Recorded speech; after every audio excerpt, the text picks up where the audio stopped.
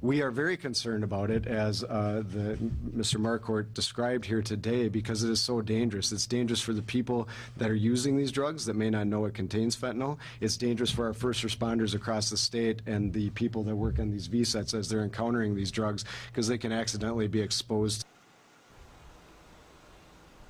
Now, there was also a spike in the amount of meth taken off the streets in the past year. Methamphetamine use was now second to only alcohol for treatment admissions in the state of Minnesota.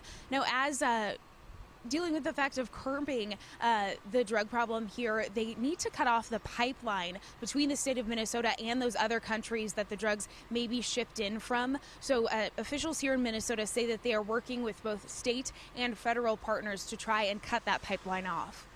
Okay, Mary McGuire, thank you.